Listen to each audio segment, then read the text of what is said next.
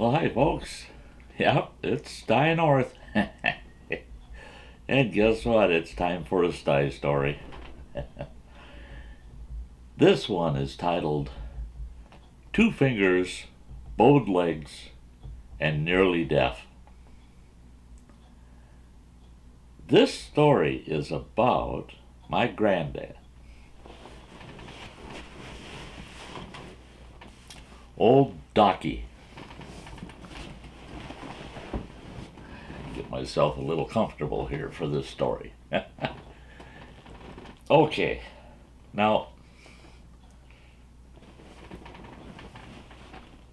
I just had to take a quick look at my screen here. Yeah, everything looks good. Old Docky. That was his name. That was his legal name, Docky. Some people in our family insist that no, that wasn't his legal proper name. And well, I beg to differ, because the people that don't agree with me on that didn't live with him for several years, didn't see him sign his checks, sign other legal documents as Docky. They didn't see his driver's license, which was Docky. His legal name was Docky. Anyway, Old Docky.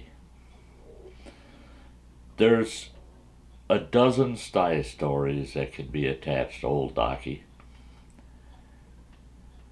But this one is I'm going to cover 3 incidents with him over the years, way before I was ever born.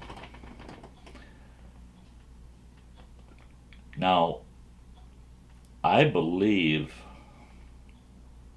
well, he was born in the late 1800s,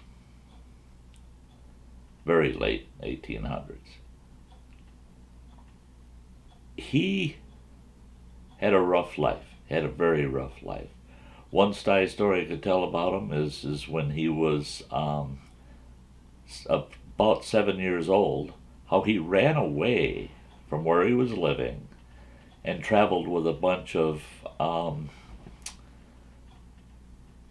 local, well, they weren't that local, but they were from the area, Chippewa, native Chippewa tribal leaders.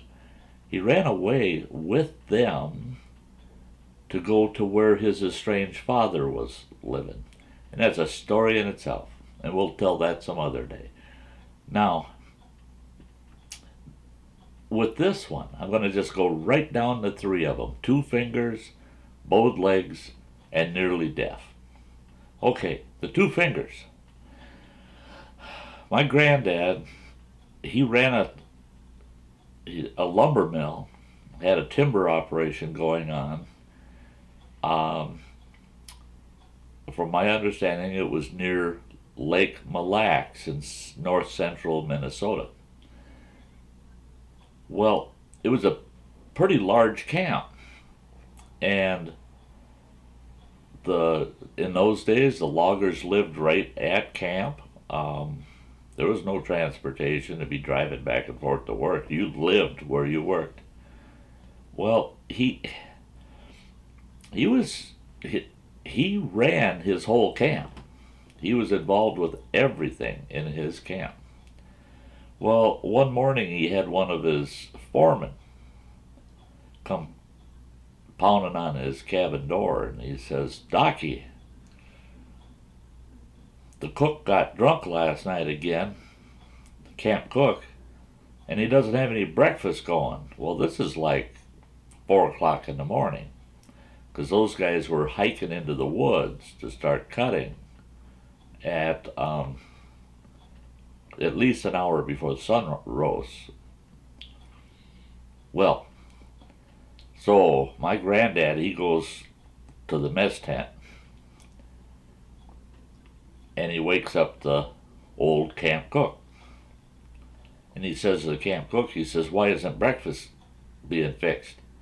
And the camp cook said, "Well, I got up this morning and realized we don't have any wood for the cook stove, so I just went back to bed. Well, my granddad wasn't too cool with that, so he drug that old boy out of his rack and said, come on, we're going to cut some wood, we're going to split some wood, and we're going to get those stoves going, and you're going to fix breakfast for this crew. Well, they went out back of the mess tent, and here's a big pile of bucked up cordwood.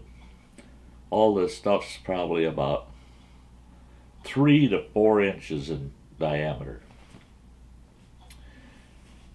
My granddad told the cook, he says, I'll set the wood on the chopping block, you hit it with the axe. All we got to do is split it once, and it'll fit in the stove just fine. So here they are. My granddad's grabbing a piece of wood, sets it on the chopping block. The old cook splits it in half. Granddad grabs another one, sets it on the block, cook splits it in half. And they got this rhythm going on. Boom, boom, boom, boom. Well, one time my grandfather grabbed a piece of wood, set it on the block, and the cook split it. Took 2 of my grandfather's fingers off, right up to the hand. Both fingers. So there's this hatchet. They were using a hatchet to split this wood. There's this hatchet stuck in this piece of wood with these 2 fingers sticking out from under it. My granddad holds his hand up, and this is what he's got. That's all he's got. He grabs hold of it like this, and he runs to their camp, basically camp medic, camp doctor. Well, back then most of them were veterinarians, if you were lucky. Excuse me. Well, he gets there, and he shakes this old doc up. I guess he was just an old boy, too. And he says, Doc, he says, can't cook, just cut off 2 of my fingers. He says, what are we going to do? Doc says, I'll take care of that. Stitches the wounds shut. And then he cauterizes it with a hot, flat piece of iron. So my granddad spent the rest of his life with this claw. I'll tell you what, there was nothing he couldn't do with those 3 fingers.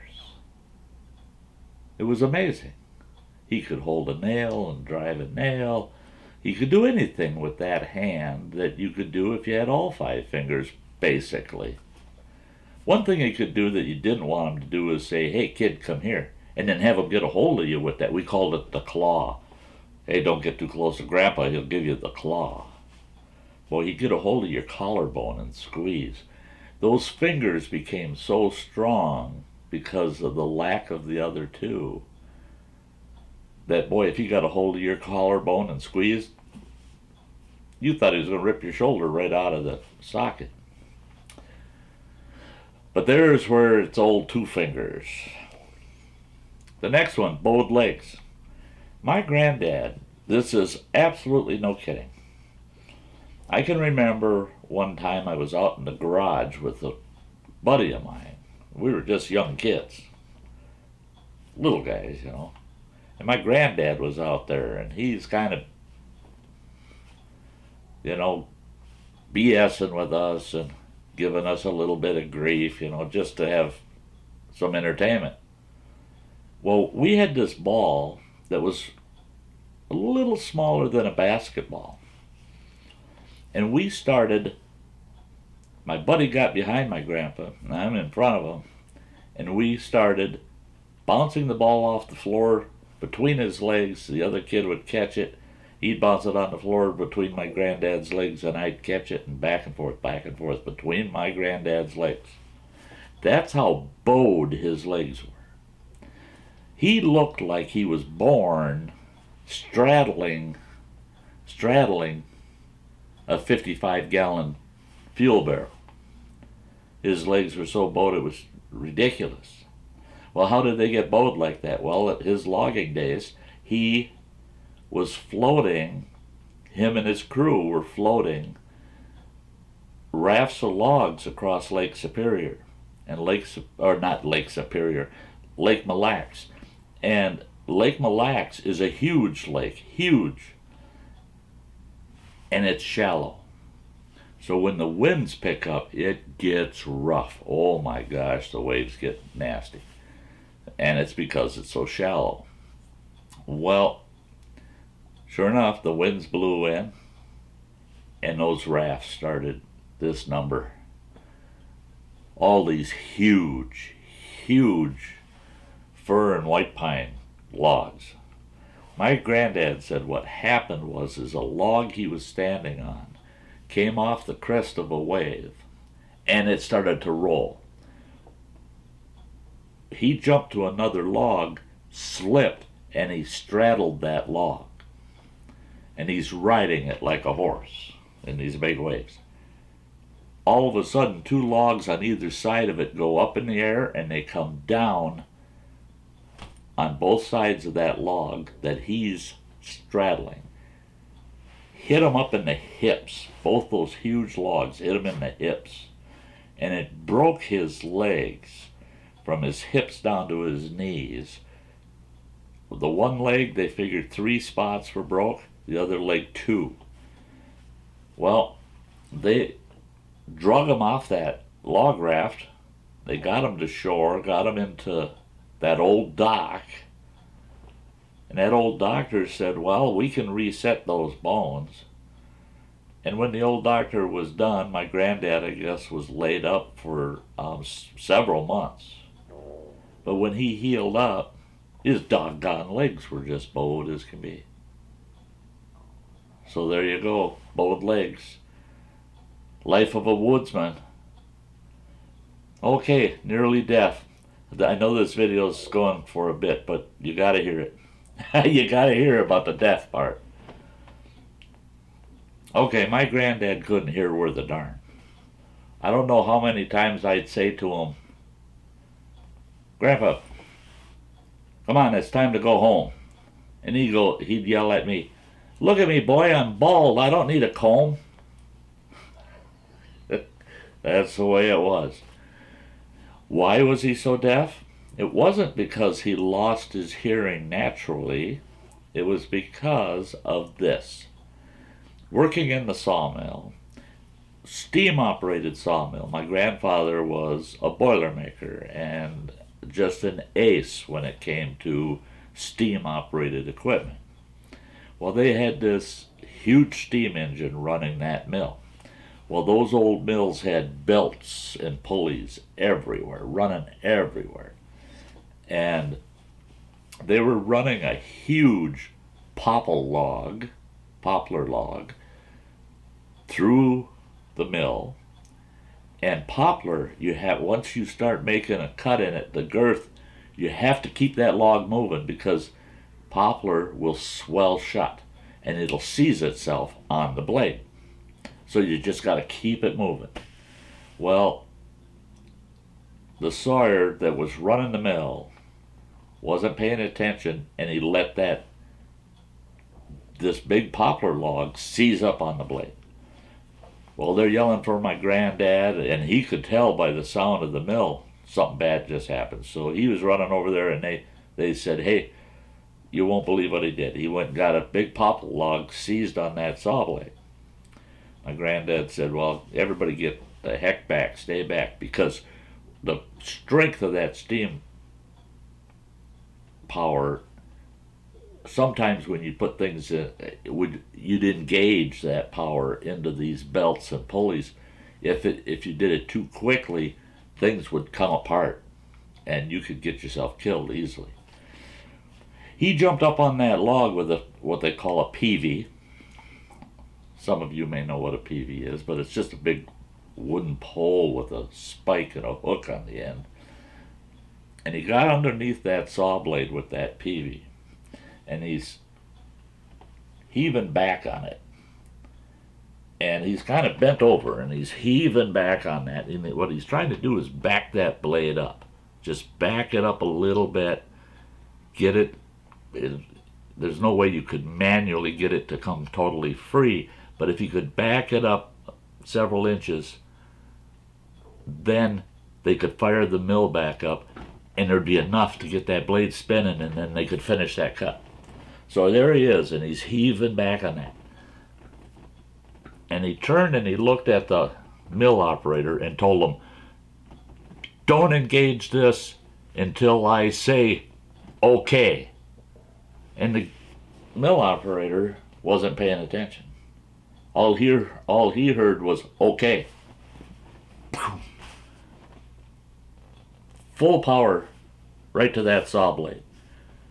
That saw blade started to turn and started kicking that log up with my grandfather right over the top of this saw blade. That's